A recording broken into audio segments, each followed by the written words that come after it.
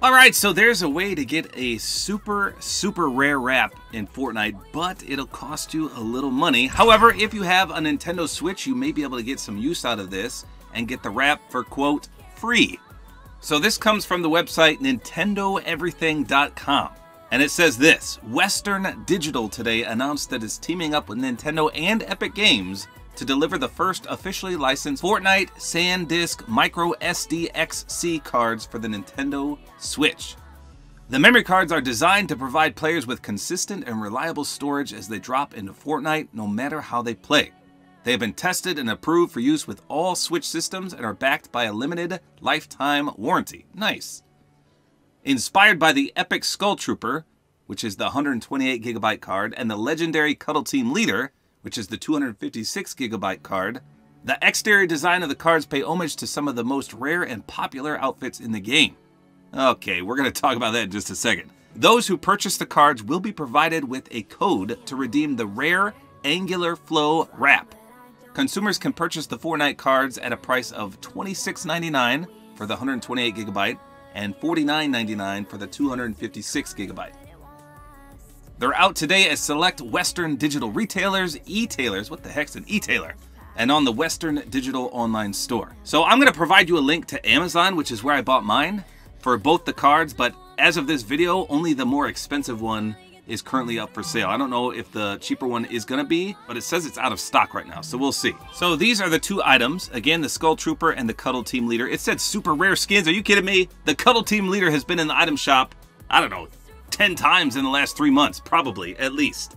Now, the Skull Trooper only comes around during Halloween, so he is kind of rare, but the fact that they made it a big deal announcing these as rare is kind of sketchy. And I think, personally, they should be swapped. I think the Cuddle Team Leader should have been the smaller gigabyte one, and the Skull Trooper be the larger one. But that's just me. So again, they're kind of pricey, but if you own a Nintendo Switch, the data storage struggle is real. My son Jack has about, I don't know, 50 games, and every time he wants a new one, it says we're out of memory. We gotta delete one or move one to the memory card, and the memory card's already full. So for me, this is a win-win situation. Number one, I'm out of room on his Nintendo Switch, and his memory card is full. So I could benefit from either of these cards. Number two, somehow, I don't own the wrap that you get a code for. So this is the wrap right here. Again, it's called the Angular Flow, and it was released on September 8th. 2019, so right around this time a few years ago.